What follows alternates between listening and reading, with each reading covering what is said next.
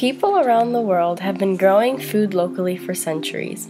In history class, you learn about the ancient cities that survived by growing their own food to meet the demands of the population. This has been the way society ran for centuries upon centuries. It has worked very well, but in the past 50 years, this system has changed.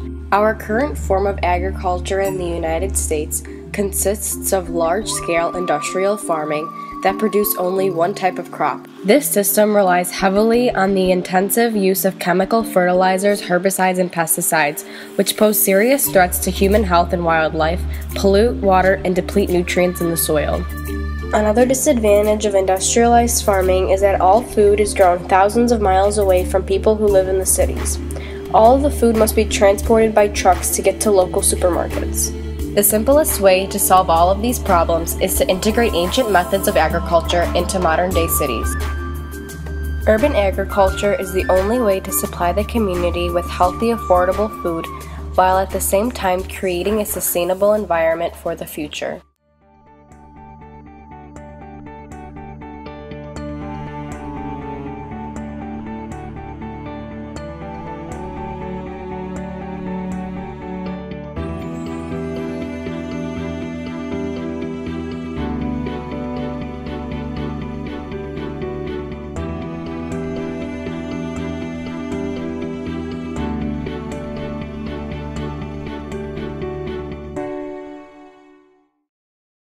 The Plant is the first vertical farm in the city of Chicago, which uses all-natural aquaponics technology to grow plants inside the building.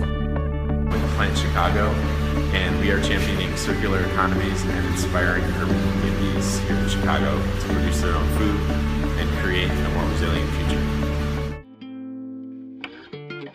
I'd like to reform the way we grow food and the way we process food. It needs to be done locally, it needs to be done where people consume it and where the workers live. A lot of people think that the concept is crazy, but an awful lot of people don't. And a lot of people see that we have to do something. It's all a lot safer and more secure and humane, frankly, if it's your neighbor making your stuff rather than some faceless person halfway across the world. So just bringing any product you can bring back closer to your awareness is good, and farming's the easiest one.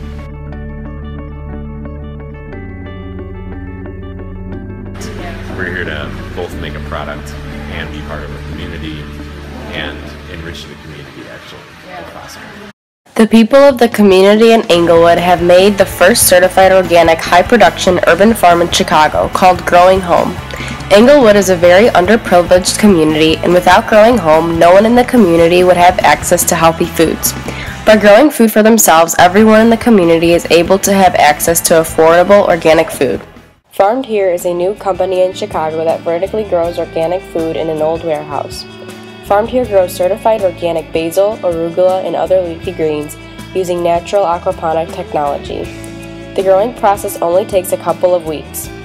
Minutes after being harvested from the growing trays, the product is packaged and shipped to local grocery stores in the Chicagoland area. The company gives jobs to people in the community while sustainably providing the freshest produce to the consumers at the grocery store. On average, our produce has to travel over 1,500 miles to get to the grocery store. By manufacturing and distributing their products in Chicago, Farmed Here reduces the CO2 emissions into the air. The Plant and Farmed Here both use aquaponics to grow their crops. The power of aquaponic technology have recently been rediscovered to efficiently grow large amounts of food in urban environments. Aquaponics is a combination of aquaculture and hydroponics. This system replicates what happens in nature.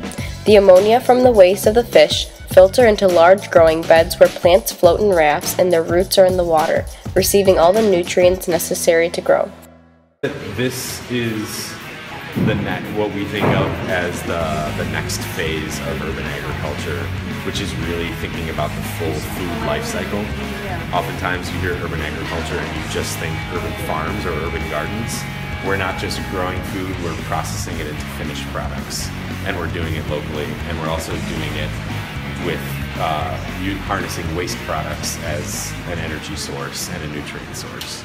Urban agriculture can also be in the form of backyard gardens. Fotini Wickman a mother and natural gardener of 8 years, has been growing because of the health benefits of natural foods.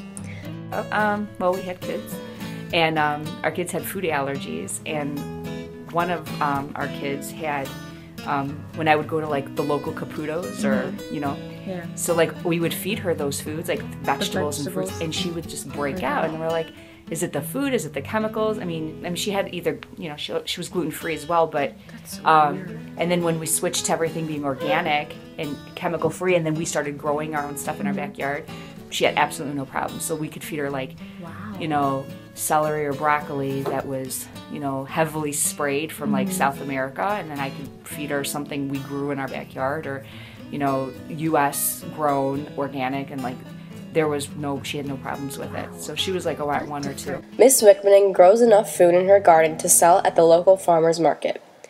A local newspaper guy that came and he said, why is your corn, you know, $1 or $2 for $1? He goes, that's like a conventional cost. I said, because when we did our research, like we wanted these prices to be equal to what like conventional food would cost, so people can buy it. Even her little garden has an impact on the people living in her community. Urban Canopy is another rooftop farm in the Chicagoland area that produces fresh produce for the people in the community and sells it with affordable prices. At our farmers markets, we actually try to practice what we think is what we call pay what you think is fair, and it's evolved a little bit since the beginning. But essentially, that's what all the different market managers are asked to do. Is they talk to people and say pay what you think is fair for this stuff. Sometimes we'll break it down a little further into a more specific range of what something should cost, and then people can kind of self-select where they're able to or where they can be within that range. We plan on having a market that's open this year at least twice a week, where people can come here and buy products that are made locally or in the building, and they will all be local, healthy, organic products. So if we're talking about environmental impacts, we're doing some things like we are going to be operating an anaerobic digester that is clean, that is low in terms of toxic emissions, not standard industrial facility emissions. So that's the piece of the economy that people used to do naturally and have gone away from in the past 50 to 100 years of human existence, and we're bringing it back in a new form. What we'd like to see is the city just being more open, the city and the region being more open to decentralized power generation, and that can look like digesters, it can look like solar panels, it can look like rooftops, wind turbines. And that's really the key to getting people clean energy. The fact of the matter is that material that's going down those holes is actually quite valuable. And if you can figure out a way to harness it for something else, for making energy, for instance, or as material inputs to other processes, then you're way ahead. This year, the plant Chicago will be installing an anaerobic digester. This digester is basically a giant composting machine. It is able to break down over 10,000 tons of food waste each year. This reusable material is used as a solid, as a liquid, and as a gas. The solid and liquid forms will be used as natural fertilizers for outdoor gardens, and the biogas that is emitted will be able to produce enough energy to run the building.